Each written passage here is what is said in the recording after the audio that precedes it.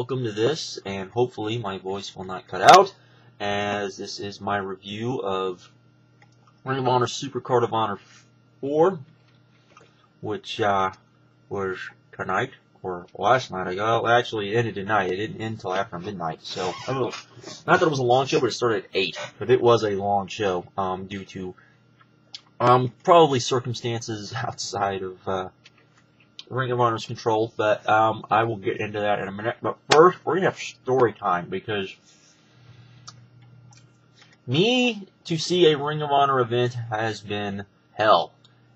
This has been, for those of you not aware, and there's probably 5 of you that will watch this video that are aware of this, I have tried to go to Ring of Honor events since 2007. After the night of Final Battle 2006, I wanted to go to the next New York show, which was going to feature Samoa Joe versus Morishima. Mainly simply on the promo that Joe cut on Supercard of Honor, of Final Battle 06, where he called out the Noah guys and all of that fun. But, so I've tried to go to Ring of Honor shows over and over and over again, usually in New York, and weird, crazy crap happens. I have family emergencies. People have died. All sorts of crazy crap has happened. And this last week, crazy crap happened this last week, where honestly I was like, I'm not going to be able to go to these shows, and this is going to suck ass. However, everything worked out, and the world did not end once I got my ticket and showed up at the venue and walked through, so I got to see the show. So that was good. I did get to meet a lot of people today that seemed to recognize me and are subscribers and watch my videos, and I would like to thank all of them. Had a lot of fun meeting everybody and all of that, and it was pretty cool. Went to Booker T's Legends of Wrestling, which was, I'll talk about this beforehand. It was a lot of fun. Met up with Bill and Doug, talked to them a little bit, and a few other people who I will talk about on another video. I will say this, there will probably be multiple videos tomorrow on my account, so yeah, be sure to check them out. If everything goes as planned, we will see. We will see. But anyways, went to that. That was a very good event. You might hear some bad things about it only because it was not the best organized event, but I think that had to do with the fact that they did not expect nearly as many people to show up as did. But it was very good. I got to meet the people I wanted to meet, and they were very accommodating. And put it this way, Charmel was running the ticket booth and pretty much bossing everybody around, doing a pretty good job. But Booker T put on a very good show. This was a lot of fun. And I got to meet a lot of people I've always wanted to meet, so that was very cool. And got to meet a lot of you, a lot of my subscribers too, which was kind of cool as well. And then we went to Supercard of Honor, which was a lot of fun, and I thoroughly enjoyed it. I wouldn't call it one of the best shows I've ever been to, but close to it.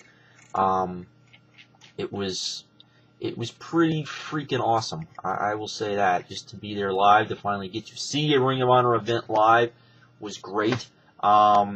And had a lot of fun watching. That was the important thing. You want to have fun watching the event. I had a lot of fun.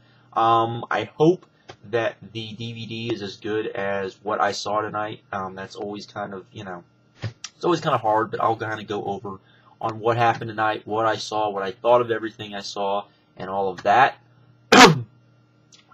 So the pre-show was Alex Payne, Andy Ridge, versus the Brown Ninja and Ernie Osiris. No one knew who Andy Ridge was, and so they just called him, I think, Blue Pants, I think is what people were chanting at him, which was kind of cool. And this was a good little, fun match. Kind of got everybody into it, and everybody had fun watching it. I think the guys had fun, so that was good. And then we got a little bit of a surprise as we got Don Juan and Andy Dalton taking on Grizzly Redwood and Bushwhacker Luke, who, of course, signed autographs later during the intermission. That was fun. That was a lot of fun. It wasn't on the main card, But it was fun. The crowd was into it, and that was just one of those fun little things that happened. Wasn't the only one on the show, but it was a lot of fun. Then the show actually started, and we got Erick Stevens taking on Rhett Titus, and this was an okay little match. My one, and I've said this before, my one thing about how Adam Pearce books is I do wish you'd try to put better openers, but it was what it was. It was okay, not too bad, and again was fun. Not too sure how this match will come across on DVD because it was a lot of playing to the crowd, and I've noticed that when a lot of people don't seem to like it on a DVD when you have the guys playing to the crowd, they think it was boring. There were actually some people during one of the matches, and I'll get to that, who actually were kind of upset that, you know, guys were playing to the crowd, and I was like, they're playing to the crowd. Nothing wrong with that. But anyways, next we had Sweet and Sour Inc. of Chris Hero, Eddie Edwards, and Incognito taking on Jay Briscoe, Kevin Steen, and Magno. This was a must-see for kind of a wrong reason. I think it was Chris Hero through I think it's Magno. Magno into one of the turnbuckles, and the rope broke. The top turnbuckle broke, fell completely apart, and but the guys didn't skip a beat. Actually, Chris Hero took the rope and tried to kill Magno with it, and from there it just kind of went from there, actually, and actually it was a pretty good match. It was interesting to see these guys work like that, work without a top rope, and but we still had dives, still had some high spots. Was a lot of fun, and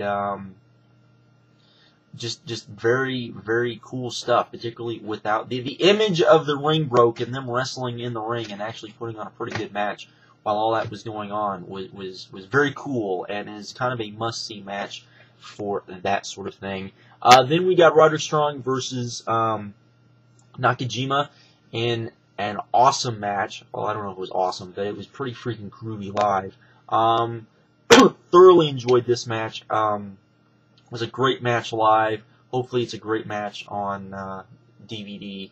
And very much was just wow. To the point where people were like, you know, people pretty much knew what the best matches were going to be on this. And they were kind of like Howard KENTA and Davey Richards going to top this. So that was kind of, ooh, how is this going to happen?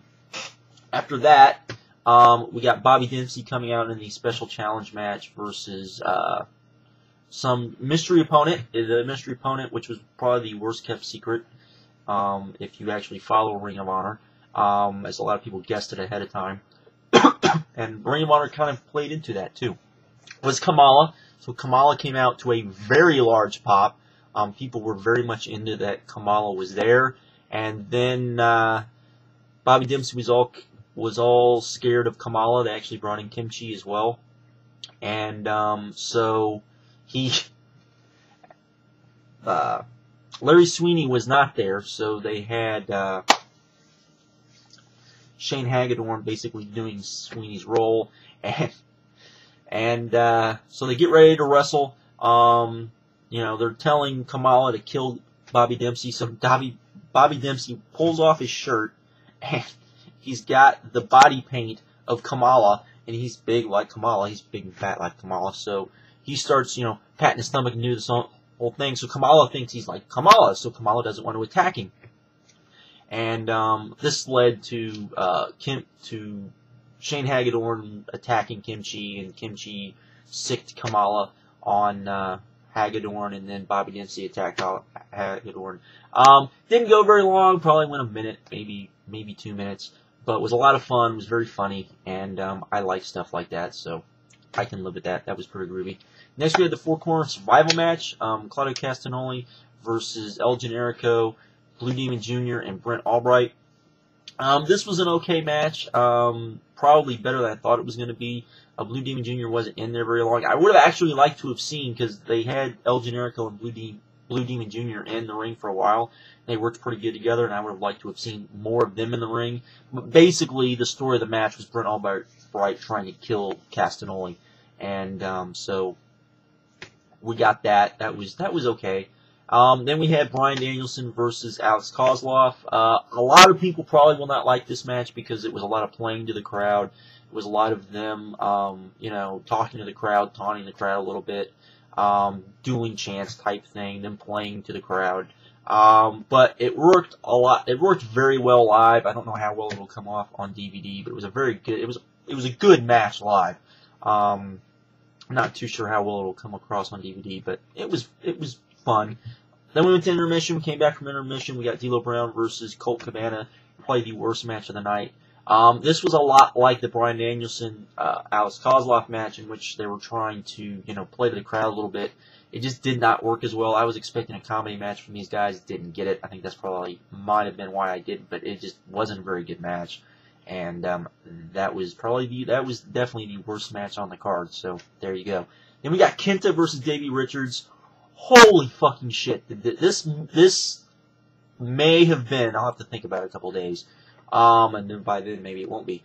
But the best match I've ever seen live. This was fucking amazing. Just holy shit. They literally tried to kill each other, and there was just literally, it looked like, and hopefully most people have probably already read the spoilers. So, but it looked like there was going to be a count out, and the fans I think would have been fine with a count out. After what would have caused the count out, it was fucking insane. They literally tried to kill each other. Wow, it was just fucking amazing. And then Jimmy Jacobs and Austin Aries versus Tyler Black and Necro had to go after it, and the crowd was pretty much dead because, yeah, it was Richards and KENTA just tore the place down. It may wind up being match of the weekend, which literally to the point of people were chanting "fuck WrestleMania, fuck WrestleMania." I mean, it was insane how insane that match was. Then we got, I think I said, Jimmy Jacobs and Austin Aries versus Tyler Black and Necro Butcher. Had to go on after this. This was good. It was kind of hard to judge because the crowd was kind of, you know, I myself was kind of worn out and was a little dead. But it seemed like it was pretty good. We'll have to see it on DVD. May have just been okay. But either way, it was just kind of there after that match. That was impossible to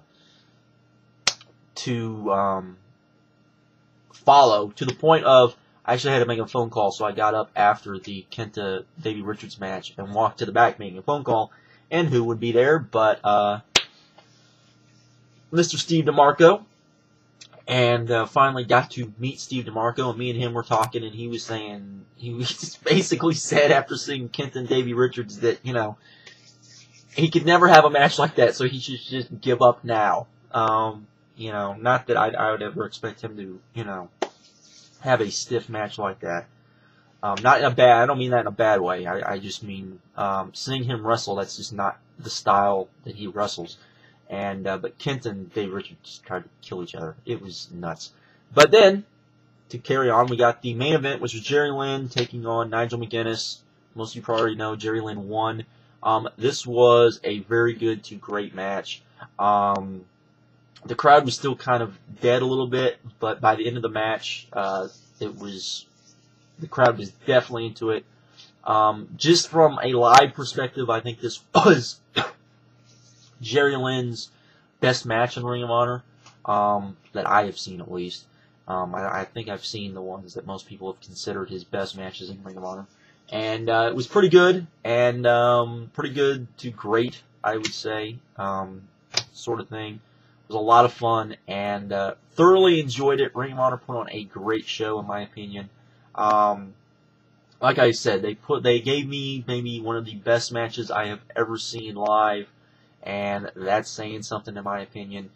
Fucking great show. Looking forward to the pay-per-view tomorrow, and all that will entitle after that. But anyways, like I said, there will be multiple videos this weekend, so and probably multiple videos tomorrow. So definitely check out the page, or just, you know, randomly check if you're interested. But there will probably be some surprises tomorrow. I will say that. But anyways, my voice is scratchy and I can barely talk, even though it probably doesn't sound that way. But, with that, I'm out. Had a great fucking time, and, later.